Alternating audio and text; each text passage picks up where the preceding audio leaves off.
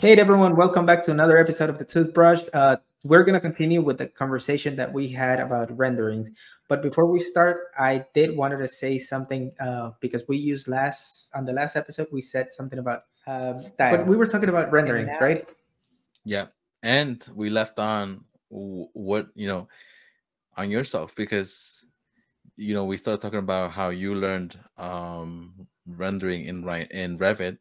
But I know that Right. you had a good history and a good reputation that Genaro was the Rhino guy. Yeah, that's true. That's true.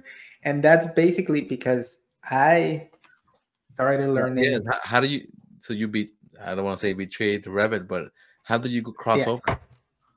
So I crossed over because of fabrication. Hmm.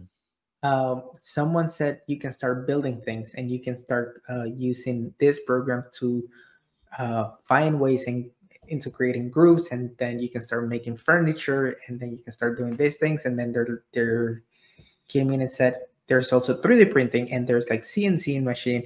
And I was like, I want to do all those things. So they're like, but you got to use Rhino. And I was like, I'm really bad at Rhino.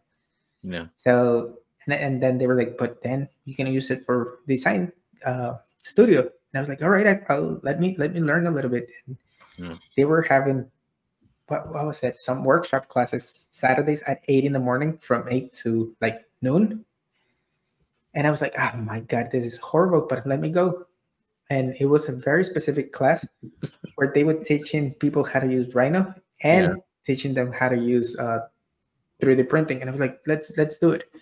And for like literally the whole semester, I was in school Saturdays learning how to use Rhino Yeah. and 3D print and CNC, and I was like it was another class, Yeah.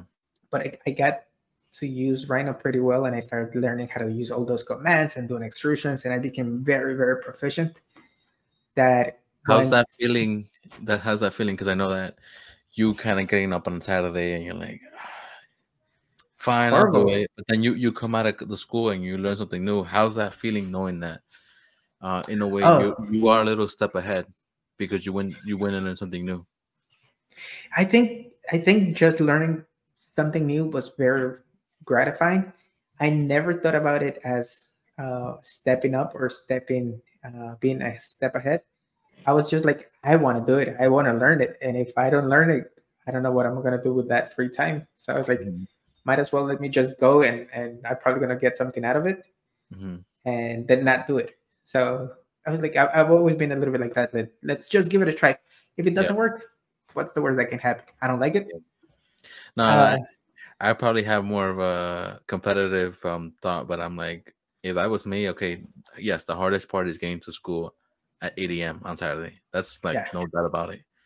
But then coming out of school, I would feel super good because I'm like, I feel like I'm ahead of something. I feel like okay, I have more tools on my palette to get to the point because that's the point. Like you want to become more efficient, you want to create things faster, Yep. you want to create the fastest renderings, but the best way, you know. Yeah. Or yeah, No, no, I totally, I agree with that portion of the competitiveness. I've been always very competitive. hmm Mainly, I was like, I want to show that I can do it, and I want to show people that I have that ability. hmm But it was kind of like the afterthought. Always, it has always been like, let me just try it out. hmm That nothing's gonna hurt if I try it out. And then I try it out and I get obsessed, or I'm like, let me just keep doing it. Now I have the tools. you know, And so that's something I really did enjoyed going into class, because then a bunch of people tried doing it hmm and learned how to do it. So I said, yes, let's learn together. yeah, It was hard. Definitely no doubt about waking up like at 6 in the morning on a Saturday. yeah, But also that gave me exposure and meeting people on Saturdays where no one was in school. I became friends with the CNC people, the laser cutters, the people who sold food downstairs. I became friends with all of them. Uh, which that's going to be another story, because people knew that I was gifting sandwiches at noon on Saturdays. But that's going to be another story. yeah. So uh, you learn Rhino, and you basically knew enough Revit to use it in design. Did Yeah. you go back to design, and how do you determine, okay, maybe I should use Rhino for this project, or maybe I should give it a try, or So should I just it use really Revit? yeah, I think it really depends on what my feeling was at the time. Also, how Mhm, curvy I wanted a project to be, mhm, or how fast I needed to develop an idea. So if I needed to develop an idea very quickly, I would just do it in Rhino and just come mhm. up with something quick, do a bunch of extrusions, and like start figuring it out that way. But Yeah. other times I was like, I need sections, I need floor plans, I need all of this. So let me build a good portion of it in Revit, and then let Mhm. me do like the crazy facade or whatever, bring it into, I mean, in Rhino and do it, bring it into Revit, get the sections, and then from there work out ways into making a good rendering, and Yeah. then finishing it up in post production. Yeah. And Yeah. I don't know if I was just trying to find enough reasons not to use Rhino. Because I did feel like if you went to Rhino, you'll do a sweep, you do something, and you do a command, and something happens, and that was my logic back in the day. And then you have your design.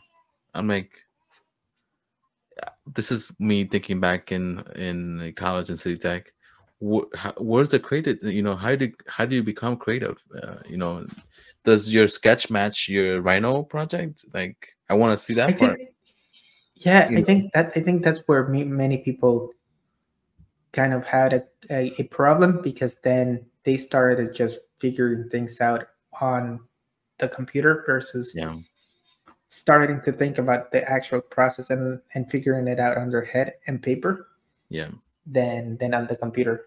Because So I did come across that challenge, and I think I mentioned it in a previous video recording, where everyone was recommended, okay, create your drawing, create your schematic, and just do it, sketch it out. But no, you cannot use Revit. You cannot use Revit. And then I'm like, why? And then and I would see people use Rhino in that form. Okay, let me create a shape in Rhino. Let me pull it out. Let me put points, pull the points up, make it like you said. I want to work with a curvature and like Zaha Hadid and like do all these things. But I'm like, wait, why is that not? Why is it not in your sketchbook? Why is it not in your concept model? And I'm like, I would brought it to the teacher, to the professor, and say, hey, look, this is my sketch. This is what I have sketched, and this is what I actually trespass into Revit. You know, they match. mhm, You know, I already passed the creative phase, if you want to put it that way. yeah, mass Now it, production. yeah, and then now it's like making the real thing, adding dimensions. Why can I not work? And then Yeah, like, and I yeah, think that's where you can do that. You're allowed to. And so I'm yeah, like, yeah, no, and it's because you got to go through a thinking process, and many people didn't do that, and that's where the program becomes detrimental for use and creativity. And honestly, many people from City Tech, their main effort in having an education was not to become creative, was not to learn a theory behind things, mhm, but it was just to get a job. yep, yeah, So those are also different sensibilities, and professors are there to teach you to be creative, to think outside the box, and to have a set of tools, yeah. whether you don't know how to use a And program or not. I'm not against that thought either, because I feel like a lot of the obstacles, even to my career, right? I feel like my first year, I'm like, okay, people are playing catch up. Let me focus on making money. I think in the back of my mind that many people is like, how is this gonna complement me in like making money? Like, I Yeah. want to make No, money.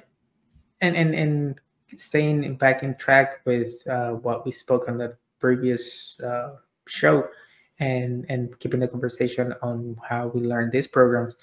So by knowing all those tools and having all those abilities, you could start already um, advertising yourself that you knew how to use Revit, you knew how to use Rhino, or you knew how to do rudimentary or pretty good renderings, Mm. and then someone would hire you. Like I got hired just to do renderings by like architects, and I was just That like, was my next question. all right, like, what No, if like you said, like how did that come about? Like, okay, this is something that I got so good at rendering. Now I can start charging. Like, what made you think about that, or was it brought to the table to you, or you brought the offer to someone else? yeah, and I think this is where you start becoming also a little bit of a salesperson as well, and I think you and I have been a little bit able to do so. But you start just telling people like, yeah, I've done this, I know how to use this program, and then they're like, oh, I might need some help, and you're like, yeah, just we can work out a payment, or like, you, how much I can help you out, do you need help? Mm-hmm. And then they give you like a price, and at that time, like, I was like, just give me some money that I can pay my basic necessities, and I'm down, I'm game. Mm-hmm. um, so yeah, and I would just like start proposing and telling like professors like, oh, I know how to do this, and some professors will be like, oh, I know a person that can might need your help. Did But that kind of like I don't want to call it cheat your mind, but you're like, okay, I'm making money for a project, a real project that's being filed to the city, and then they're using my renderings to sell the real project, right? You're mhm. like, did that kind of like open your eyes and say, well, this is simple? Like, you're like, if I can do it one time, what if I do it multiple times? Like, Yeah, and actually that is one of the biggest problems, at least for me, mm-hmm, because once I see a name, mm-hmm, I'm like, I can do this a couple of other times, and then I find ways into putting myself out there and getting more things, and then keep pushing it and keep working and keep hustling, if that's the word that we want to use in this case, that I get burned out and I get too exhausted that I'm like, all right, I did enough. I don't want to do this anymore. I'm done. yeah, yeah. And I think that's a good segment into, okay, organization, right? Hmm. Because one thing is creating something. Okay, can you are you able to teach that? Are you able to make a system where I want to duplicate an image with the same color tone, the same brightness, the same exposure? Did you write stuff down? Did you save things? Because yeah, No, no, I definitely, I was going to say, I definitely do appreciate the question. Thank you, sir. yeah. No, no, but honestly, That's $50, by the way. that's it. Yeah. I was going to say, yes, at the beginning, you don't write things down, and you aren't that organized because you already don't really know how to work anything out, and you don't have like a person or like a mentor that can be Mhm. like, oh, you organize things in a way that makes sense to you, and you don't have a foldering system. The foldering system is like finish, done, done, done, final, final, final, done. So you're What just like was that your flash drive? Like that, final, that was final basically my V2, flash.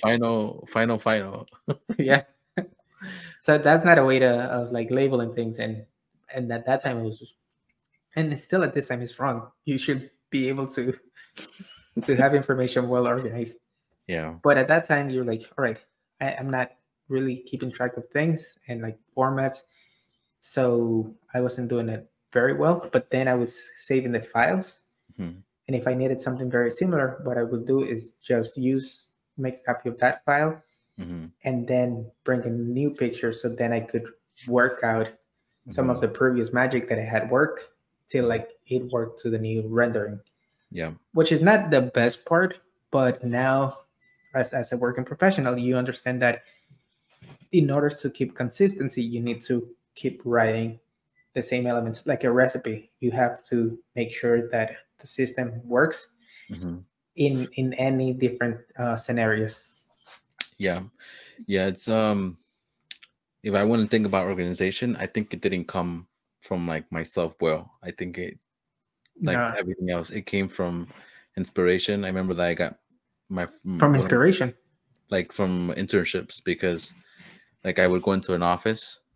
One of my first internship was basically corporate, and and I went inside and I observed everyone, everyone professionals, how they wrote, what pencils they used. And then I was exposed to a project, and I'm like, wait, there's an archive folder. Um, I'm like, Yep. why do you want an archive folder inside the project folder? And then you begin, okay, when is there to create a folder? Because there's signs, like, even to create a folder, right? You can have different files like a PDF, you can have a CAD, you can have a Revit, Rhino, 3D Max. But when you start having a lot and you need kind of be more clear, you want to break it up into files, right? Sometimes there's cases that you don't, but there's cases that you do. So it all Yep. depends on the project. How do you make things obvious for whoever's going into the project folder? Yep.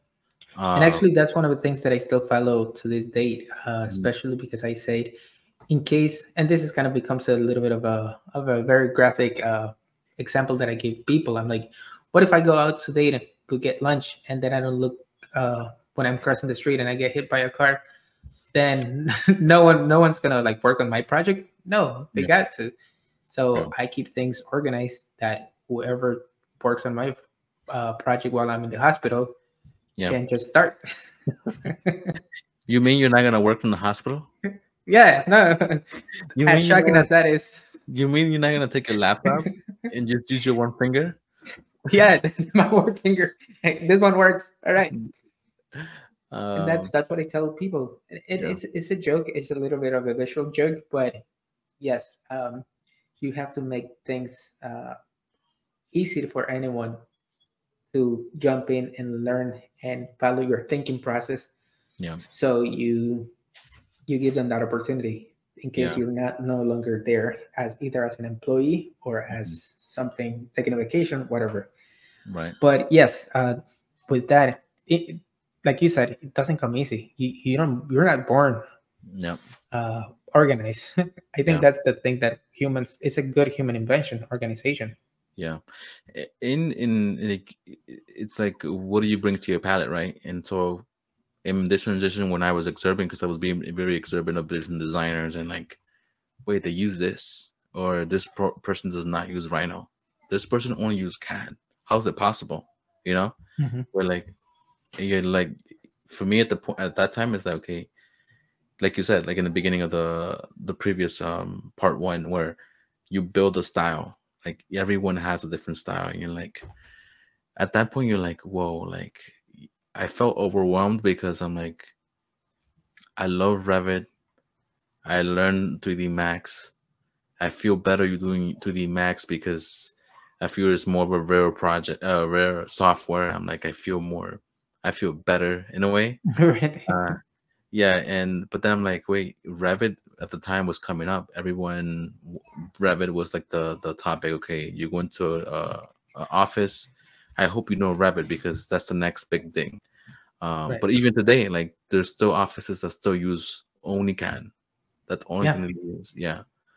Um, but the point I was getting to is that all the stuff that I was learning in these offices and internships, I was still in school and I was bringing it back to my projects where in my flash drives, in my Dropbox, I was already creating this template of organization. So I started stacking up on my what do you call it, families, Revit families. Right. I got exposed to, for example, that manufacturers already at the time, because now there's more. They were creating, if it was a toilet, they were creating a toilet or 2D model, and you didn't have to go to Revit City anymore. You're like, wait, Hmm. find my favorite refrigerator for my project, Baj or Mealy, and bring it in. And like, I don't have to model it anymore. I just have to move things around, you know? Yeah. You Um, can call the company and just be like, dude, I need this. Your appliances are already like yeah, $6,000. Can you yeah. help me on this one? Yeah, the only thing I was doing custom was probably the cabinets, Hmm. where the hinges go and like the handles. I'm like, this is like so good. Like, what if I come with a style of cabinets? I'll save ass and save for a future project. And that's how I thought about renderings too. It's like I started saving materials. I'm like, I like kind of like this style of Photoshop. So I would save ass. I'll do like style one, style two, style three. And then I had the styles memorized where I had a new project, Uh, and so I would open the old one, replace the photo, and kind of just tweak a little bit. yeah, And I had massage it. the yeah, and I had the view I wanted. And I'm like, whoa, like I didn't have to do Yeah, this process again. yeah. So that's what experience gives you, and that's what it's one of the best and most interesting part about it, that we don't pay attention in school because we're so preoccupied with the design and this, and which is amazing. But to make things faster and easier for the future, you're like, oh, you know what? I could have just created a couple of folders that can be Yeah. added and expanded upon the need of the project. But in that same sense, by using when I stopped using just Rhino and Revit, I started becoming very fluent into using both at the same time. Hmm. But my renderings were getting a lot better, very more realistic. I was able to learn how to scale people accordingly, like we had spoken in the Right. previous episode, and things were looking very good. I was able to show shadows, like make shadows on Yeah. my own, and Yeah, and I actually wanted to but talk about that people. So how did you like drop in a person into one of your views? Like what was your way? Like what was your style saying, okay, I'm gonna choose this person, I'm gonna scale it to this perspective, or how was your yeah. yeah, my my scaling and my choosing of people depend on what was the project, right?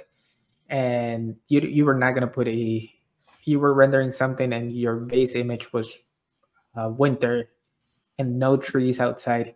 You Mhm. of course you were not gonna put a person Yeah. in short sleeves or stuff like that.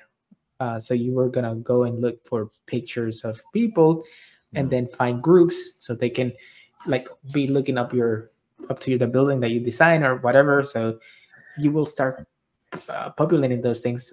Yeah. Um, I mean, in this case, I would add a bunch of different people walking towards it, coming out of the building or out Mm. of the piece of architecture. Then just populating it like that a little sporadically, so it seems like it was a lively street. Mhm. I'd actually add a piece or a couple of like birds flying in the distance, just because it adds, like, that's how you always see birds for some reason everywhere. Mhm. You forgot the glare. And but But glare. wait, no, no, that's gonna be the last thing, because Oh, that's the cherry on top. that's the cherry on top. Because I was gonna say, once you start like using and like populating things, and you already become a little bit better at using the program, then you add a little bit of plants. You are like a piece of like tree in the corner that hides Mm. a like a building that it's there that you don't like. So you Yeah. just put a piece of like tree, Hmm. and then you start like thinking about like what's the mood of this picture, and then you're like, I don't like it that it's blue, so let me start adding patches of orange, or like in my case, I became a little bit more kind of eccentric in that sense. So I was using purple and pink and green, and just kind of like making the mood a little bit more uh more like that it had colors or like vibrancy. Yeah. And when I had selected all of those different colorations and tones, I was able to just select which glare I wanted it, and then like match it to the hue of Yeah. the tonality that I had Yeah. on the image. Yeah. Wow. uh and some No. people didn't like the fact that I use more vibrant colors like purple or pink or green to enhance my picture, but I was like, it's my style, that's what I want to show. And you Yeah. might not like it, but I don't give a shit. No. Maybe you can. I don't know if you have time, but at the end, when we don't have any credits, but maybe this episode we have a couple of credits where you show some of your views, or you, if time allows.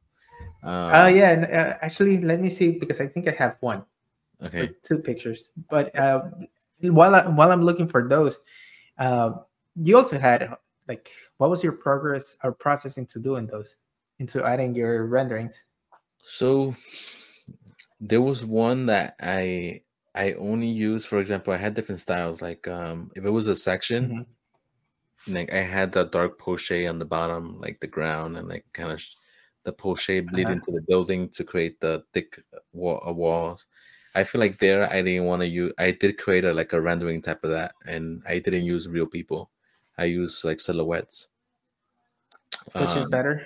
yeah, I just to give scale to the image. One thing I did hate about seeing in other renderings were they grabbed this poche image of a person and they put into like a regular rendering. That annoyed me. And like it was little things that annoyed my eye. I'm like, why? They just hurt their whole design. Yep. Um, and then there was times where I used realistic people, the same thing organization. I just had a Photoshop file full of people ready to just copy and paste. So they're already cleaned up. Ah, Yeah, so the people were clean. Like I just needed to grab the woman that was sitting. I just had a one with the pet, one with the group, one looking down, one looking up. Different expressions of because we had different type of project where with museums, it was residentials. So like you said, depend on the mood.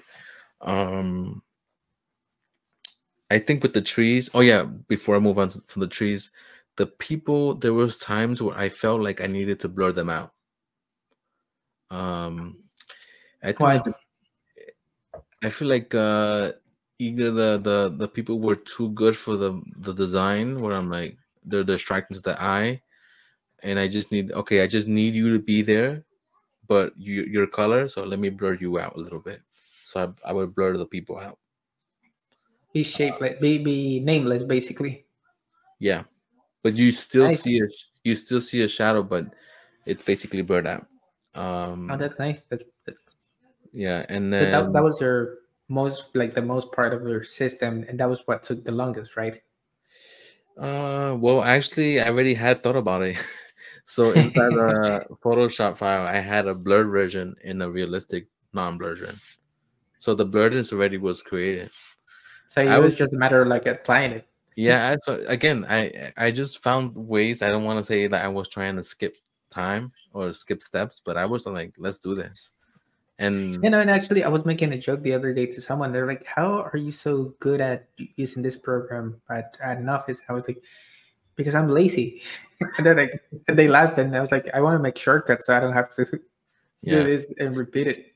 yeah. I mean, it's okay. I think if you don't know, like there is a book to things. I think Yeah, that's like that. If you just stick to one style and like there's a book and that you're limited and like there's nothing you can do, I think that's lazy. But if you can be spontaneous and you're like, um, you can be creative at any point and like you can just grab the program and run. I think that's mhm. okay. I don't count that as laziness. But then like the trees, plants, Revit did have trees. So if you did Ah, but this rendering, sucked. they sucked. Yeah. There was times where I didn't have enough time, and in college or just running. If I didn't have enough time, I just left the trees in Revit, and I just render Yeah, it like that. But there was times where I'm like, no, I need to put my trees in Photoshop. So I did have a file with plants, pine trees, maple trees, different type of trees. If it was in the forest, it depended on the project because if you were doing it in the city, you had different type of trees. You're not gonna have pine trees in the city. yeah. Um, so I had a file with cars, plants, and people ready to use for interview. Ready for it. No, that's good. Let me share my some of those things. I don't have these are extremely old. Maybe like You know? I don't know what Yeah. 10 years old almost. I don't. I'm gonna apologize. I'm gonna try to find some and I'll let you post them. But someone broke into my car where I had everything inside, and I think that could Oh be man, that could be an episode of how the cloud is affecting our industry. But that's a different stuff. yeah. Yeah. No, actually, that's true. Now, someone was saying that um, we when we went to school, we always carry a flash drive, and now you tell a student like, "What's your flash drive?" They're like, "What is a flash drive?" They don't even. Some of them they don't even know what a flash I drive is. hope not. That sometimes. Yeah. Let me share my screen and see where is my what screen because I have like three screens here. All right. So here it is. You guys let me know if you see it. Yep. So Wow. this is one of them. So this was design 5, I think. I mean, I fixed it a little bit, but this was done in Rhino and Revit. Can I tell you my favorite part? What? The It's windows? no, it's the texture on the wood. This? Yeah. Or this one? No, on the wood, like the wall going and becoming a Oh, ceiling. yeah, yeah. Yeah, so that was a whole panelization system that I had to create, but this was modeled in Rhino, then brought into Revit, added floors and everything in Revit, Mhm. and then render in Revit Mhm. and do Was post this production. was I feel like I know this layout. What Yeah, where is this like? Design 5. It was Court Street and J, I think, or Adam and Jade or something like that. J Street. Was it that triangle looking shape Yeah, lot? Yeah, okay. that was one. Yeah. That's Then why there's everyone this had the render. same shapes. Yeah, we couldn't do much, and like mine. So mine was basically a coffee shop and a bookstore Hmm. because I even gave a quote by Jorge Luis Borges, in which he said his form of paradise would be a library, and I Hmm. was like, why don't we mix both? So that was it, and Do you the wanna inspiration was a coffee bean. yeah. Some of the things some of the things you wanna just give me an overview, like what was created in Revit, what was actually modeled, and what is actually just image in Well, Photoshop. this is model.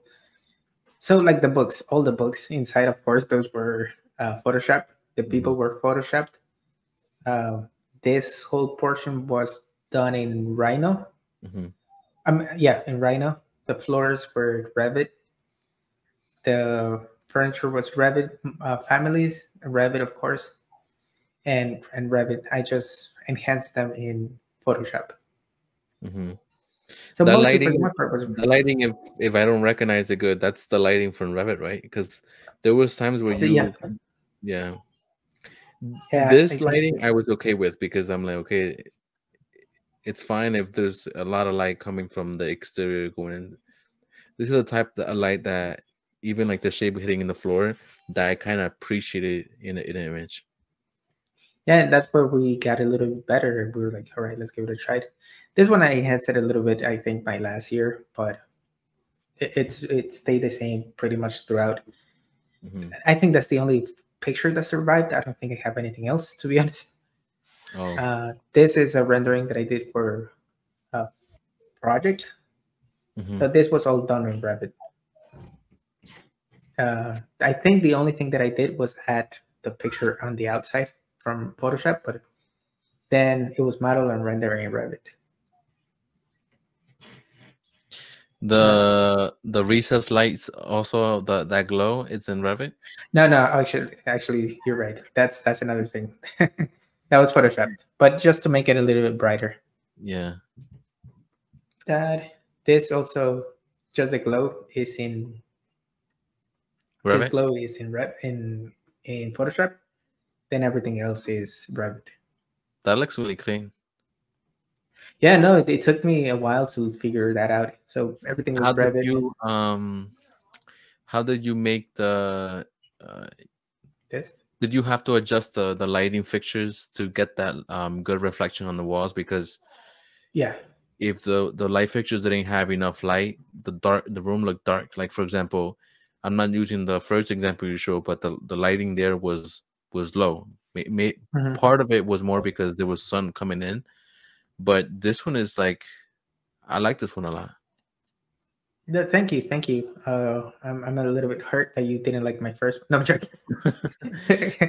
No, but this all of this was Revit and Twig, and all the lighting, the lumens, and the wattage was all taken care of in Revit. So it was Hmm. a couple of trial and errors just to make sure that the lighting functioned. Hmm. No, Because it looks otherwise, great. it doesn't work. Same, but just opposite view. So, and Mhm. it was a little bit more skewed, but also all Revit, just Mhm. the lighting. Just like I was telling you, that's kind of like it didn't have the flare, but I used this glow Yeah. just so enhancement. Yeah. Just a random picture of a project in that I did in Rhino that I literally modeled and rendered this in like, I don't know, 6 hours. Rhino. Rhino, all in Rhino. So I Wow. had to render, and this is one view, but I render like 6, 7 different renderings in like 7 hours. See the if I wanted to create a parallel on what I was trying to get in Revit, is the previous image you got, right? That's that was always my goal. But the inspiration always came from like looking something from Rhino. I'm like, Revit, we need to be able to create something that has good lighting that Rhino creates. So that was always my Yeah. goal. Which the only thing I liked in Rhino at the time was that it created nice renderings in Re-Ray. I'm like, once I create these looks and like the color tone and like the brightness in Revit, I don't have nothing to do in Rhino. But like you said, if we want a curvature, you create the facade in Rhino and export it as a SAT, was it? Or there was SAT, another yeah. file. Yeah. Yeah, I think we all used SAT because it was the only one that gave you the chance to change materials. But yeah, like in Yeah. this one, you see, it was a project in Denver, and someone sent us pictures of the outside, and I just fixed and did this lounge area very quickly, and I did a Yeah. bunch of others. This Nice. was maybe like this is a rendering of like a office front. Literally didn't take anything. I think it took less than a day to model This is and render. this is the quality I got from DD Max. Yeah, and sometimes it took longer than a day to do it, Yeah. but also we were a little bit unexperienced back then. This other picture, Beautiful. this got built and it looks just as actually in real life it looks a lot better. I don't want it in real life. And that was very No, that, quick. that one was great. That the one in the that was a big hall, big lobby. Yeah, Wow. and it got built and it looks just the same and actually nicer. But then we have this one, and it was just a couple of iterations for a pantry, which again, you just got to do it very quick, easy, and then some other random quick renderings. Same, but that's basically some of the quick, unrefined renderings that you just got to use to show something to a client and have it approved, Yeah. and nothing more than that. Yeah. I think that's No, wait, I feel like we can go on forever. And I think the next step from this would be probably like where renderings have gone. Like, I feel like once you get to the limit where you know that there's different workflows, I don't think there's, in my perspective, what I've seen is like, I didn't have to learn anything more. I just had to go into a workflow. Okay, this is what we want to accomplish, and that's it. I already yeah, have all the tools, and it's just knowing your limits, knowing when to stop. I think in the next episode we can kind of talk how AI has been affecting renderings because things are moving a lot quicker, and I feel yeah, like people can fall into the same trap as we probably did. Okay, we're getting an image that looks too realistic. Maybe we need to step back. yeah. No, and actually that's true. So yeah, rendering just became a three-part episode. No, I don't blame it. It's No, because no, it is it's one of something those that, things. yeah. And I Anything totally else? agree with you. Yeah. Anything you want to say for the audience? Any announcements? Any announcements? No, I don't have any announcements. I'm gonna be on tour next week. Oh yeah.